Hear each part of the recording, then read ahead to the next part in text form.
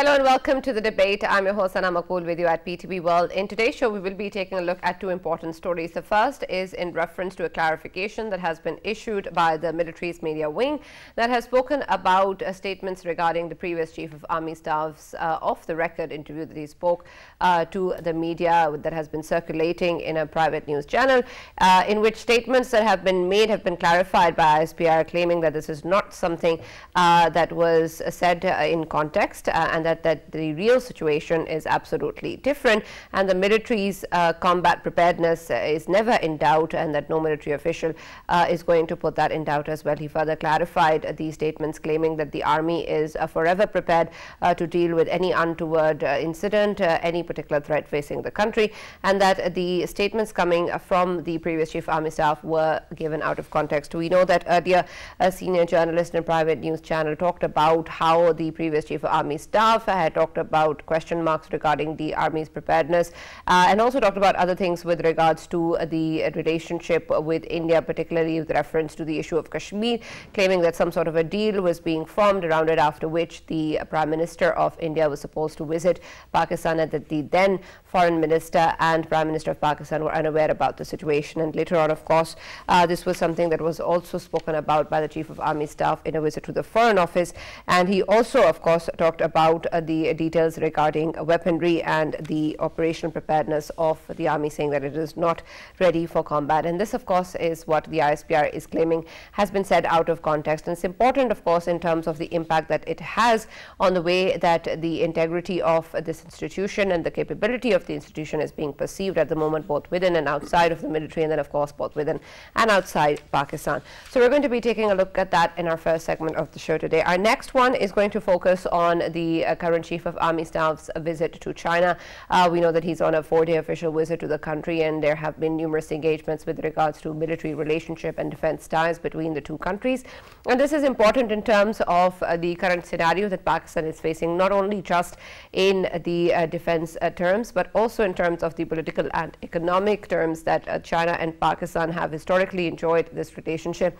And then, of course, with reference to the IMF, the way that there is a lot of hope and expectation and help coming in from China on that ground as well, and whether or not there will be any more scenario that we will see as a result of this visit towards any economic progress. Of course, on the defense ties, it is claimed by both the sides that the military-to-military cooperation and defense relationship between both the countries needs to be enhanced and further developed, and numerous, of course, projects under this have been part of the discussions, and as they continue, we will be exploring what this will mean in terms of Pakistan's relationship with China, and then, of course, what sort of significant measures can be taken with specific reference to the military relationship of the two countries. For this and more, as always, in the studios, I've been joined by senior analyst Farrukh Pitafi. We've also been joined for our first segment regarding the claims by the ISPR by Brigadier retired Mr. Nawaz, who's a senior analyst. Thank you very much, Mr. Nawaz, for joining us and being a part of the discussion.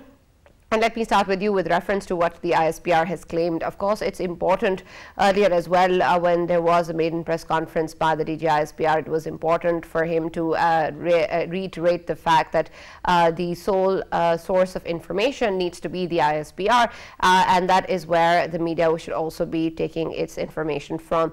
And with reference to, of course, the way that news has been circulating around the previous Chief of Army Staff's talks and statements, it was important, of course, for him to clarify this. But I want to understand how exactly will this be interpreted and what it means, and when we talk about the operational preparedness of the Army, whether or not statements like these have a significant impact of raising question marks on its actual operational preparedness. I think it was very unfair statements by, we understand there were one or two anchored, and therefore there was a journalist, Ahmed, we all know what his intentions about the military forces, and that we always deplore. But the point is, when Indian flag operations were carried out in Pulwama, immediately after that, you must have seen that how Pakistan Army Armed Forces responding befittingly. And they responded the way I think the whole world and Pakistan also do it properly. And that proved, but it was 100% it was proven on 5th August 2019. If you recollect, after revocation of they said to the 70 and 35A, then in Indian illegally held Jammu and Kashmir, what happened? That was the right that Pakistan services and Pakistan responded very promptly, immediately. We downgraded our relations with the Indians. Indian High Commissioner was sent back to then also we finished all trade bilateral trade that was not carried. It also finished. So that was a very clear incident. And second, if you recall, Brig, they talked about the ceasefire. Pakistan wanted ceasefire with Kashmir, and that was totally out of context.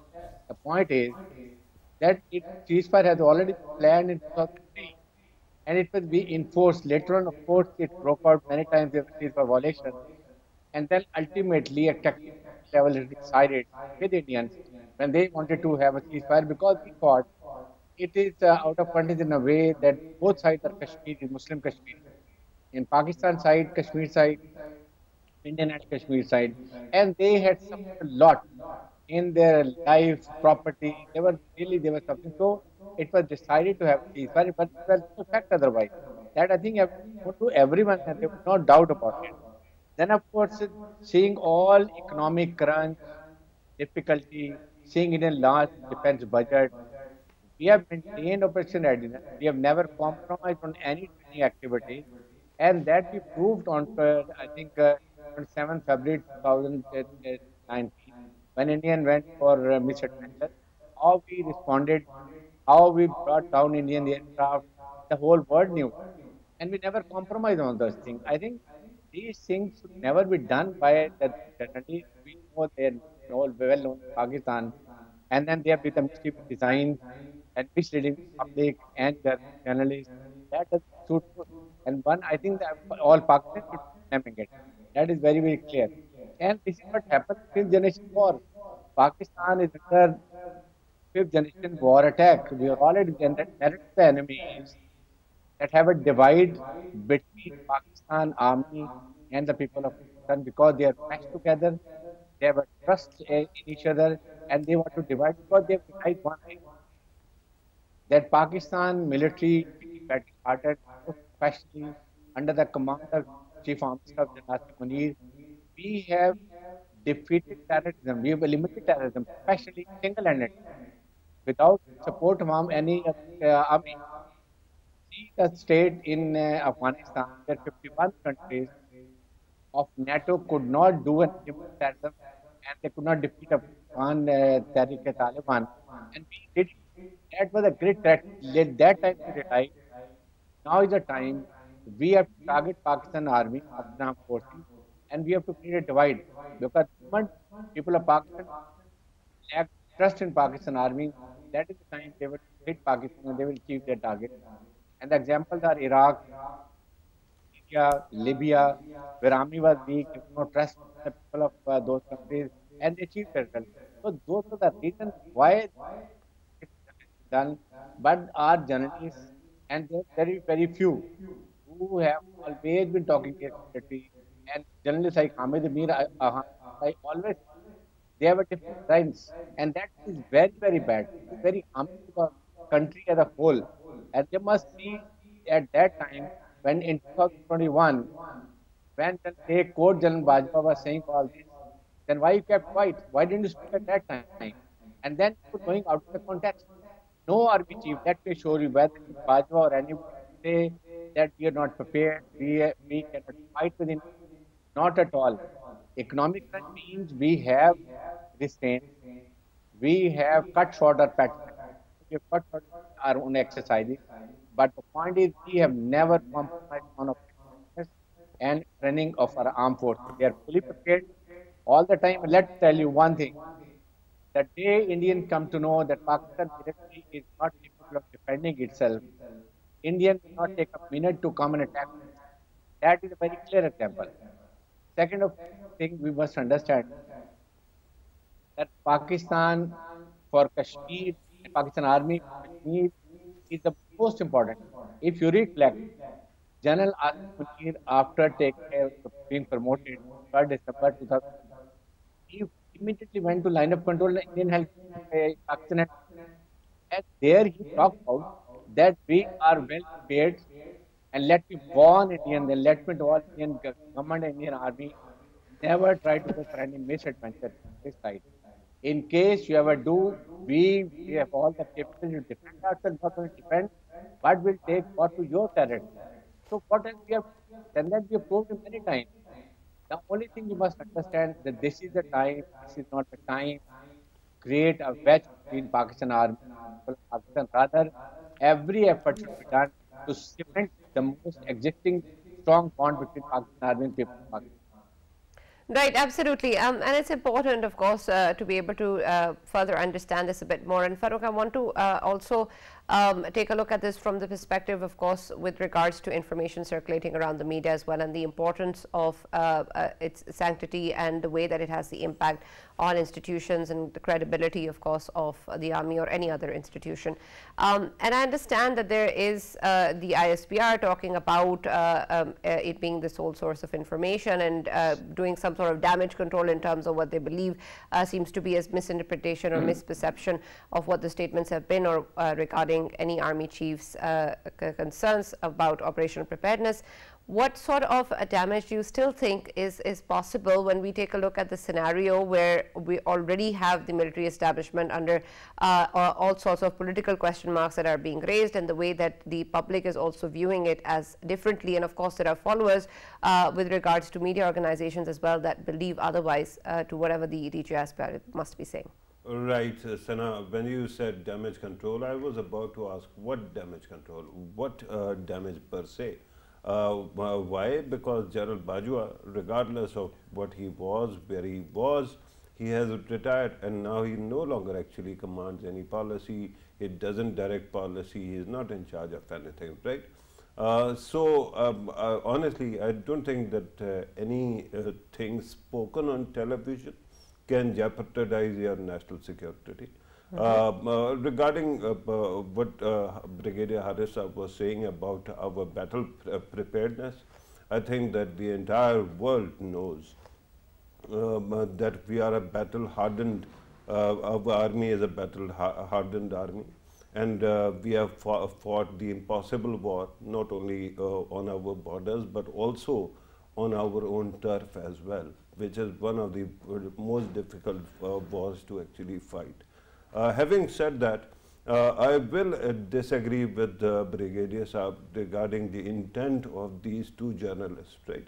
Hamid Mir and Naseem Zara, both are people that I personally know and I respect them as well. I'm pretty sure that when they were in that meeting, this is what they must have perceived. I think that there might be some communication gap, and I'm going to qualify that as well. I wasn't in this meeting, but I've been in similar meetings around the same time. General Bajwa in those days was actually doing exactly more or less the same thing. You know, 20-25 journalists, and then he would actually have a heart-to-heart. I found General Bajwa to be very articulate. He was, I thought that he was glib as well. But unfortunately, he had one tragic flaw. And let me talk about that tragic flaw as well. He had this desire to be liked. I don't think that any soldier needs to have that desire. Because he was articulate, I said that why don't you actually say all these things, whatever you're saying, directly to the camera, right? That becomes easier because India does this as well. All over the world now, army chiefs have started speaking to the media. That somehow reinforces filters as well. You know, during my interactions, whenever I was around, I felt that there were many questions which were still unanswered, but I have been waiting for the day when General Saab actually completes his 2 years out of the office, after which the ban on him to talk to the media will end, and that becomes easy. The problem is that he himself has been adding to the burden as well. He has been continuously talking to the media. We saw that he spoke to, or there was a claim, we didn't see a clear rebuttal in legal terms coming from Journal. The interview that he purportedly gave to Shahid Metla, a very fine journalist. And after all this had happened, then all of a sudden, we thought that now it is over.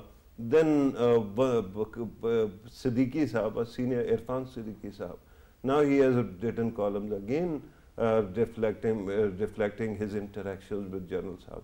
So all these issues are actually piling up because General Saab actually believes in talking a lot. I think he should be convinced not to talk that much. But when it comes to this idea of damage, I don't think there can be any damage. One, Pakistan has spoken through its actions. Whenever Pakistan is attacked, Pakistan has given a befitting response. Whenever terrorists have struck, Pakistan has made them realize what they are fighting against, right? Similarly, General Brigadier Saab was right about post-Pulwama altercation between Pakistan and India. We made an example of the whole thing, right? After that, who would need any kind of speculation in the media? Yes, there is one-third element that is very important to understand. I've been working on defense beat for past 25 years, started with General Musharraf's time and have continued afterwards. So every year before the national budget, there used to be a presser, a kind of closed-door meeting or briefing for the media. Usually our senior anchors never thought that it was worth going to, but I used to go there, and it was about defense budget. So our defense ministry does this, it keeps on making you aware that it is cutting back. So they of course tell you that there are vehicles which need upgrade, there's other certain things as well. But because that information is not passed on to the senior journalists or senior anchors because they never bother to go to these places, they actually mistook it. And I believe that what was being said was different from this. It was that, of course, the argument that was being made by the prime ministers of both sides, India and Pakistan, was regarding poverty, right? It was an argument that was made by Nawaz Sharif also when he was PM and Narendra Modi as well, that why not invest that kind of money in the human development of your fellow citizens. So that argument, when coupled with the sacrifices story that how much army is cutting back, this might have looked to somebody who was not that accustomed to the idea that perhaps Pakistan's technology is falling apart and our army cannot be mobilized. I think our army has proven again and again that it mobilizes, it has fought battles, it has taken pressure on two borders simultaneously for quite some time, for 20 years now. So I have no doubt in my mind that ISPR is right, that we can give any enemy befitting response. Absolutely. But Brigadier Harris, I also want to understand your perspective regarding the impact that such conversations may have also particularly within the military ranks, as we've seen recently, of course, with the kind of politics that have been going on in the country, that there's been issues with regards to perception regarding military's credibility or other issues within the ranks as well. And of course, in terms of external issues as well, in the way that this is going to be viewed by external values and the way that external stakeholders will consider the issues surfacing between our former army chief and the current one. You see, Sana, the point is at this time, misquoting and misleading the public by joining all this discussion, and that was informal, and particularly at this time when we have find a difficult time when the social media and the people are talking about unnecessarily about the establishment role. So this is not the time to talk like this. And particularly though I have a lot of respect for Naseem Zara, but I have no respect for Harmandir. I know he has been talking always like this. And this is a time to go and say we are very weak, we don't have, we are very weak old absolute weapon system. Let me assure you, Pakistan military has all the capabilities, strategic and tactical level, and we have an edge over India, particularly because of our battle-hardened troops professionally. They are so good. Our Air Force, and we have proven on 27 February 2019. So this was not the time to talk like this.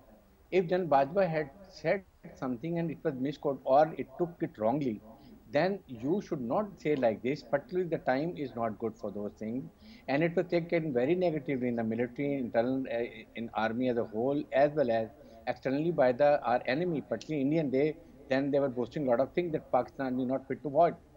Our technology, our missile technology, is the best in the world. Indian, each and every inch of the area is covered by our missile technology. Our Air Force have proven we have indigenous production of Thunder 17 and then Block 2 and 3. And Indians are still trying to buy those Rifles and then Su-29, then Scurry to 35. But the issue is it is man behind the machine. That we Right. must remember. And that is what is edge we have over Indians. And we have proven Absolutely. on 27th February 2019. So this is the time what I am saying is not, that is why General Asim Munir, when went to line of control in Kashmir, then he spoke very candidly and openly, and he warned Indians, we are fully prepared. We never compromise option readiness.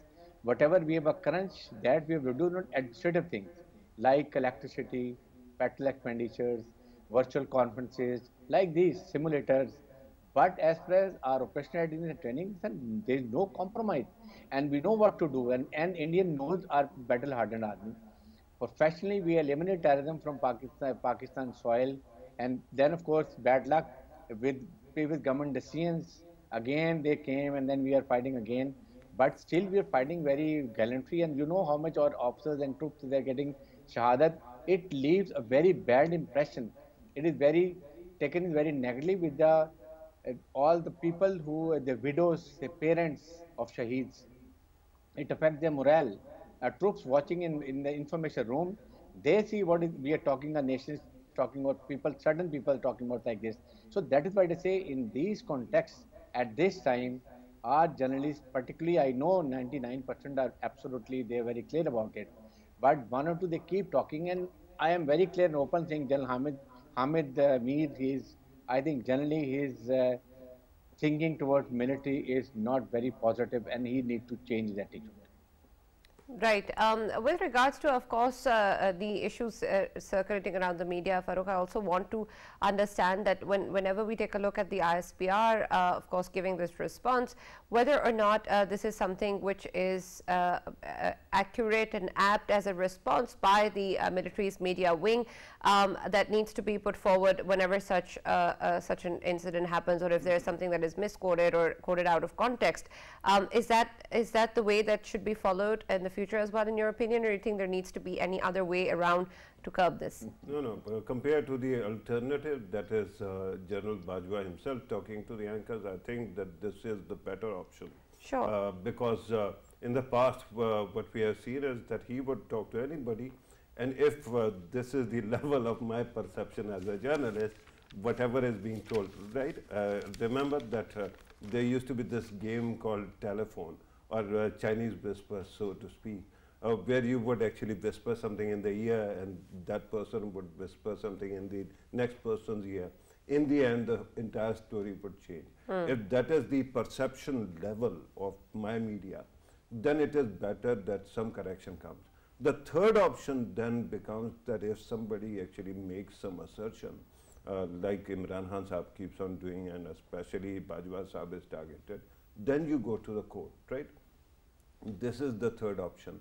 But I think that it is better that if there is any misperception, that is clarified, dispelled immediately by the right authority. As long as General Bajwa himself cannot talk to the media, I'm sure that he will prove to be the nightingale of the country once he actually comes out of this 2 years of ban. But earlier, Brigadier Saab was talking about Pakistani missile technology being state-of-the-art, being fantastic.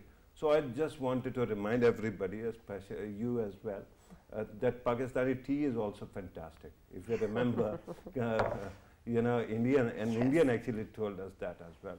So we know how to fight. We have the jazba, the spirit that actually fights. Remember that equipment is something else, but people fight. Without that, you actually throw a bomb into a country's territory and run away, and then you claim that you targeted somebody, and then you keep on claiming that the trees that you killed were actually terrorists. This is what India has been doing. So this kind of story, I'm fine with everything. My only concern right now is that we face very serious challenges like India, like terrorism, umpteen other challenges. We never know where exactly is the enemy lurking. But the problem is that an army marches on its stomach. So we have to make sure that our economy actually starts looking up as well. Regarding Hamid Mir, I beg to differ once again. Let me, for the sake of, let me come on record that he's a kind of a friend, like elder brother. And he's just, let me remind everybody who's watching that he still has a bullet in his body. So I wouldn't say that there was bad intention. Yes, our journalists as well as General Bajwa have the problem with filters. And those filters can be through conviction, through argument, through convincing, can be fixed. But apart from that, I don't think that we essentially need to believe that somebody wanted to do something wrong against the nation. All right, thank you for that, and thank you very much, Brigadier Haris Nawaz, for joining us and being a part of the discussion. We're now going to be moving on to our next segment, and for that, let me welcome Mr. Mustafa Hyder Saeed, who's the Executive Director, Pakistan-China Institute, with regards to, of course, the Chief of Army Staff's visit to China and what sort of defense relationship is now going to be expected between both the countries and the impact that it's going to have on the overall relationship as well. Mr. Mustafa, regarding, of course, the Chief of Army Staff's visit, it's important, of course, in terms of our historical ties with China. It's important in terms of the current scenario that Pakistan is in and the need for us to be able to move forward with better political and economic terms with China, and of course our defense relationship as well. But in terms of the integral aspects of this particular visit and the impact that it's going to have, what do you think will be the key outcomes from this particular visit?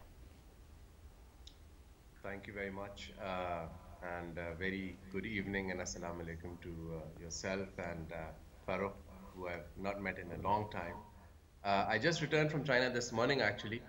And as far as your question is concerned, I think there are two major aspects to the visit of the Army Chief. Firstly is the traditional historical military-to-military ties that we have. They've been long-standing, and we know that our biggest supplier of military arms is the People's Republic of China now. And that is a consistent relationship that has been ongoing for the past many decades. And it has only become closer and intertwined, particularly as the regional situation we've seen has moved, particularly in the light of what happened in Ladakh in the very recent past. Secondly is the visit in terms of strengthening CPEC and state-to-state relations. Because as we know, that the Pakistan military has played a very critical role in cementing CPEC in terms of providing security, which is a very critical area of the China-Pakistan economic corridor as it passes through Balochistan and other areas where we've seen foreign powers and other elements trying to sabotage and attack Chinese interests in Pakistan. And we also see recently that because of our weak economic situation, our obligations to Chinese power projects were at some instances falling short, which obviously affected investor confidence of China in Pakistan. So these are two aspects. One is the traditional military to military, and the second, which we can see is reflected in the Army Chief's meeting with the member of the Political Bureau, Wang Yi, who is, as you know, the top most diplomat of China now and overseas foreign affairs from the Central Committee of the Communist Party of China, which is the top 6 Politburo is, of course, as you know, the top people after the Standing Committee who run China. So we can see that the fact that he had a meeting with Wang Yi in itself, as we know Chinese cultures, there's a lot of symbolism and there are a lot of nuances. So the fact that he had a meeting with Wang Yi demonstrates the importance of his visit outside of also military to military ties. Right, And it's absolutely. And we'll talk also, a bit more about that as well. And I'll come back to you for that. But Farrukh, with regards to the CPEC projects, it's also important, of course, in terms of the way that we've been facing security challenges regarding the protection security of Chinese citizens in Pakistan. And I understand that the statements coming in have reiterated the fact that whatever the international situation is, Pakistan and China will continue to enjoy deep historical and strategic partnerships, and of course, with regards to defense and political relationship as well. But in terms of what Pakistan needs to bring to the table as well, especially with regards to the security of the Chinese citizens, what assurances do you think can be provided with regards to it, and whether or not China is seeking any?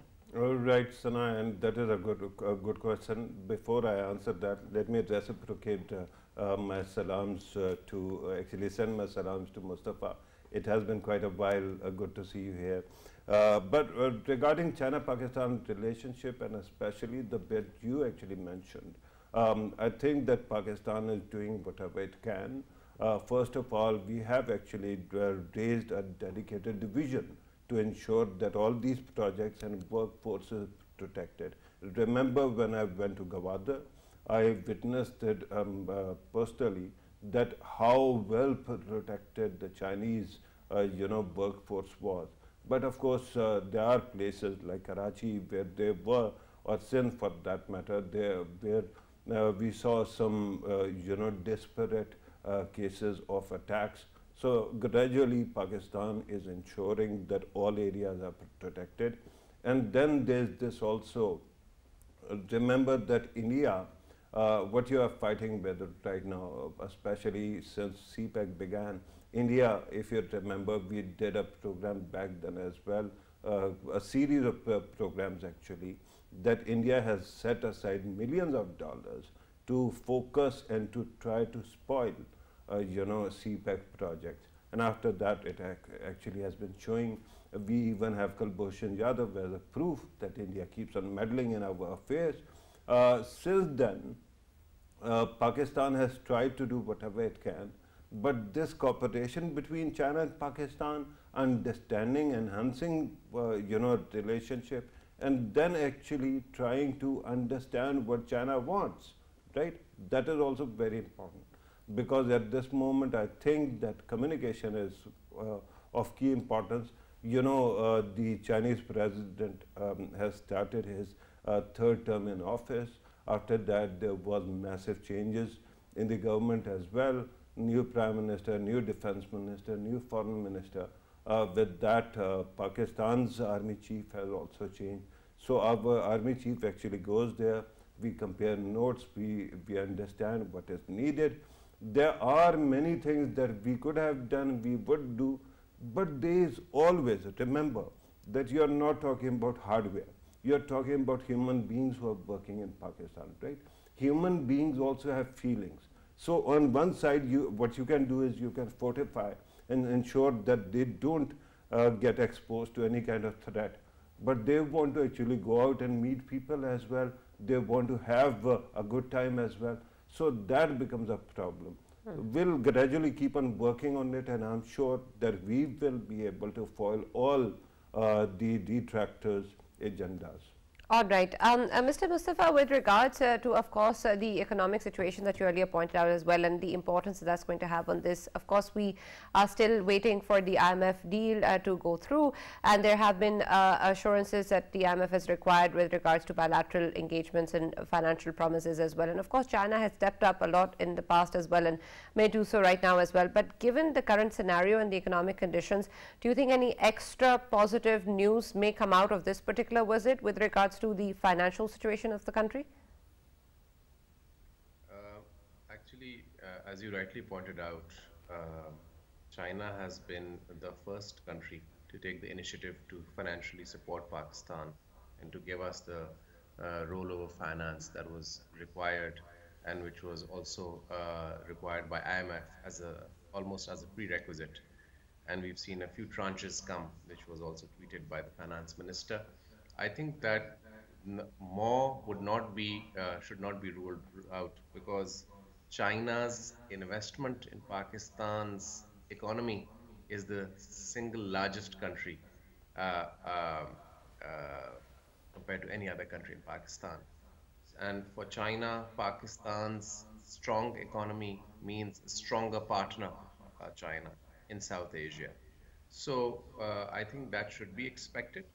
I think that there should be prospective outcomes linked to our economic connectivity with China, regarding the further enhancing and expediting of the China-Pakistan Economic Corridor projects, which have slightly lagged because of our current economic situation. And thirdly, the reaffirmation, which was actually made during the meeting with the Central Military Commission of China, between General Asim Munir and the CMC, Central Military Commission, where it has reaffirmed that while Pakistan-China relations is not against any third country, these are unbreakable and very, very deep relationships which will continue despite the fast changing geopolitical regional scenario. And this is very critical because he's the first army chief to have visited China of any friendly country, a friendly neighbor of China, after the pandemic. So this is a very significant visit, and also since he's the new army chief, uh, he had not had this high-level interaction with the Chinese leadership. So it shows that Pakistan's international foreign affairs trajectory is unchanged, despite a lot of skeptics and pundits who had question marked our slight change after the new government had come in Pakistan, and also as we saw the upping the ante of the new Cold War, so to speak, between big power competition between Washington and Beijing. So our traditional, long-standing and deep-seated relationship with Beijing is reaffirmed by this visit by General Asim Munir, which, as I said, has been reflected in his not only meeting with the Central Military Commission, but also with the Mr. Wang Yi, who is the member of the Politburo and who spearheads China's foreign affairs internationally. And so I think it's so far a very successful visit. And I think I agree, as Farrukh pointed out, that we must safeguard this core interest of China, which is also our shared core interest of protecting Chinese investors and Chinese interests in Pakistan. Because to be very honest, China is the biggest investor in Pakistan, who is actually keeping keeping us afloat, Right, literally and absolutely. metaphorically. Right, and I want to talk a little bit more about what you said with regards to the relationship not being against any other country. And Farrukh, we've seen that perhaps the visit of the Chief of Army Staff is also being looked at from this particular lens as well, with tensions being high with India and China as well across the Himalayan border. And I understand that the relationship is beyond that of being against any other country, but what sort of impact will this have, not just on the particular visit, but in general terms as well between Pakistan and China? The way that the current scenario is moving between India and China? Right, Sana, this is a good question, but Mustafa was generous when he said that it is not against anybody. But frankly, if India keeps on attacking both the countries, why should I pretend that India is not going to get whatever it is asking for, right? Right now, I think that India is trying to play the victim and still continues to annoy China. And similarly, it has done whatever it has done towards Pakistan as well, and whatever it is doing in Kashmir. So it becomes incumbent on both these countries to actually keep on looking and be vigilant. In fact, if you have followed Indian Army Chief's interview and the previous Indian Army Chiefs or their CDS's interview, they keep on talking about two-front war, right? They essentially talk about their desire to engage both China and Pakistan. So we have to be vigilant as well.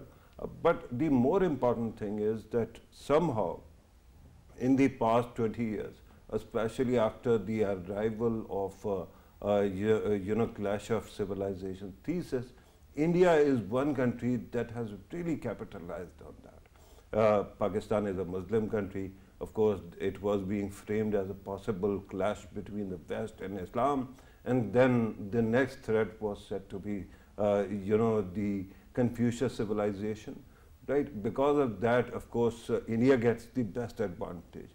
So we have wasted 20 years because that propaganda has continued and India is better placed. But because it has become billions of dollars worth of industry, Pakistan and China will have to come together to fight, combat that propaganda as well. And then, of course, because China has pulled a miracle already, China has shown through its, mediation that it can actually bring on table countries like Saudi Arabia and Iran. And now recently I heard that they are even offering Palestinians and Israelis to sit together as well. So I will hope that someday they can do their magic and bring India and Pakistan on the table as well. China has shown to the world that it does not want war with anybody.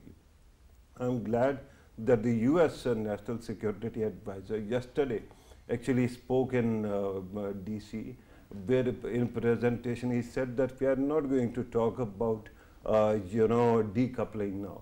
We are going to talk about de-risking. That means that don't have any risk, but competition is okay. We are not going to totally disengage. So I think that is good news as well. So we get another chance to fight India's propaganda in the West. Great. Thank you very much, Farrukh. And thank you, Mr. Mustafa Hyder Saeed, for joining us and being a part of the discussion as well. Of course, there's a lot that still remains to be seen, but we can only hope for the best. And of course, our relationship with China is only going stronger. And that is what the Chief of Army Staff is doing in China as well. And of course, the rest of the country as well. And we hope for good news coming out of this visit. That's all that we have from the debate. We'll see you now on Monday. Have a nice weekend.